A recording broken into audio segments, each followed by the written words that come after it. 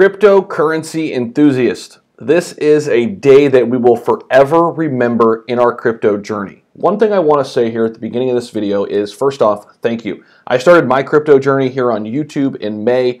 I started really getting into crypto early 2020. Of course, that was a great time to get into crypto.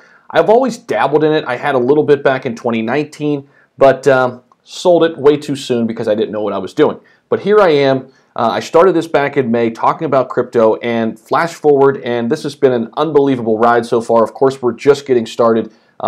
Thank you so much. I can't believe still that I'm up over 17,000 subscribers. I have no idea how. And I just thank you all so much for the support. I'm trying my best to learn as much as I can and report the information. I look at myself as a news anchor. For those of you who don't know me, I have some broadcasting experience in sports, but also super passionate about investing in crypto, and it's brought me to this day. And this day for crypto is going to be one in the history books. This is one that we will remember for a very, very long time. I've got a feeling we're going to look back 5 years from now. We're going to look back 10 years from now and 20 years from now and go back to September 7th, 2021, when El Salvador was the trailblazing country that set Bitcoin to new all-time highs and to set it on fire. And I think that is exactly what we're going to find here. Now, this is interesting here. El Salvador bought 21 million of Bitcoin as it becomes the first country to make it a legal currency. We're also getting news out of El Salvador that they bought over 400 Bitcoin.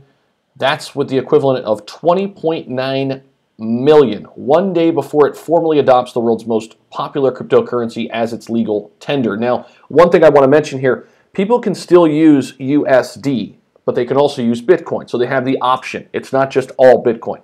The announcement came as El Salvador's Bitcoin law, which was passed in June, took effect today. El Salvador has launched a wallet app called Chivo, which citizens can sign up to with a national ID in order to transact using Bitcoin.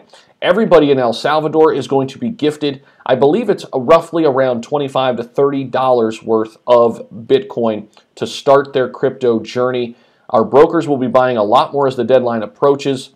In a series of tweets Monday, President Bukele revealed that the country had purchased a total of 400 Bitcoin, the first step in a larger push to add the digital currency to its balance sheet. The tweets were posted a few hours apart. Based on the Bitcoin price at the time of his tweets, the amount of the digital coin purchased totaled essentially 21 million.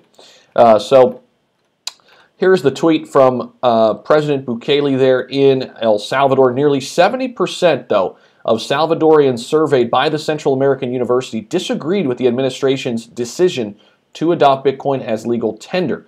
Many were also unsure of how to use the digital currency. Now, this is going to be interesting to watch because, sure, having the technology is fantastic, but if citizens don't believe in it and they don't know how to use it, right, we can run into some issues. It's like somebody having technology, right, being able to use a smartphone or being able to use a laptop, but not knowing really how to surf the internet, not knowing how to navigate the internet and its space, right? We see this all the time with third world countries and countries that are still being developed. A lot of people getting and adopting new technology, but they don't know how to use it, right? There's a huge learning curve there. So I think over time, more people in El Salvador will see the benefits of Bitcoin, and I think and hope that the government will do a really good job at informing them as to why they made these decisions and how it's going to benefit their country. So I think this number could be a little bit high. I did have some people from El Salvador comment last time I mentioned this stat,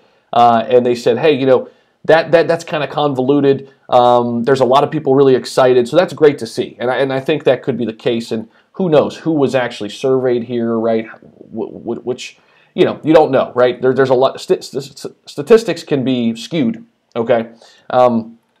Now, the legislation allows prices to be displayed in Bitcoin, tax contributions to be paid with digital currency, and exchanges in Bitcoin will not be subject to capital gains tax. This is huge. There's no capital gains tax on Bitcoin. So now listen, people in El Salvador, they can just acquire Bitcoin and not use it, continue to use USD, and then acquire Bitcoin and keep it, right? That is an option. They don't have to spend it. Many people don't spend their Bitcoin, right? They use it as a reserve currency. So it'll be interesting to see kind of how that plays out. Last Tuesday, the Congress in El Salvador passed a law to create a $150 million fund to help facilitate conversions from Bitcoin to US dollar. But Bitcoin is known for wild volatility at times, raising concerns about its effectiveness as a currency. However, I do think Bitcoin will become more stable here over time. I talked about this in a video yesterday. Are we done with the big crypto winters where we see the massive crashes? Let me know your thoughts down below. That is an interesting question. And, you know, the Crypto Fear and Greed Index showing that we're getting a correction right now, which you could see here in the markets, makes perfect sense. This is a healthy correction. Bitcoin not really falling too much, still at 51K, by the way. All right, so here we go. If we scroll down here, Bitcoin isn't really designed to be a means of exchange. So this is an early experiment for the currency. Philip Gradwell, chief economist at data platform Chain Analysis, told CNBC's Capital Connection. This is interesting, and I agree with Philip's assessment here. You know, companies like Tesla, you know, they said, hey, you can buy your Tesla with Bitcoin. How many people actually did that? I think I saw one YouTuber who did. And, you know, she actually did a nice job with it because she sold right at the top at like 63K. Probably bought back into Bitcoin after she got her Tesla, but not a lot of people are using it to transact, right? People are using Dogecoin to transact, but not so much with Bitcoin, okay? So this will be interesting to watch kind of how this all plays out. Remittances, this is another big piece, or the money sent home by migrants, is also important for the economy, accounting for more than 24% of El Salvador's gross domestic product, according to the World Bank. So, wow, what a huge, huge day here for El Salvador as they make Bitcoin its legal tender. And how cool is this? If you go to Google, check this out. This is so neat.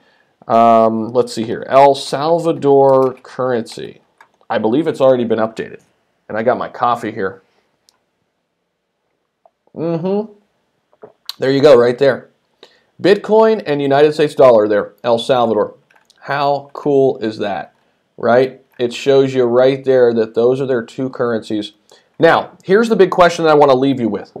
Do you believe that El Salvador will be a touch point or a starting point for other countries to look at adding Bitcoin? I do think that'll be the case. For instance, countries like Venezuela and Honduras have already started entertaining the idea. Now, I do think a lot of countries are going to kind of wait to see how this plays out in El Salvador, but credit to El Salvador and President Bukele there for taking a chance, taking a risk. And this risk, I think, will pay off in the end. I think there's going to be some growing pains, of course, at first. But in the end, I think this is going to be huge for El Salvador, and I think it will lead to more countries adopting Bitcoin as an option, as a legal tender option for their citizens, and I think it's fantastic to see. So let me know your thoughts down below, how you're feeling about Bitcoin here on Bitcoin Day. Wow, this is big for the entire crypto space. Excited to see where it goes, and I'll see you in the next video.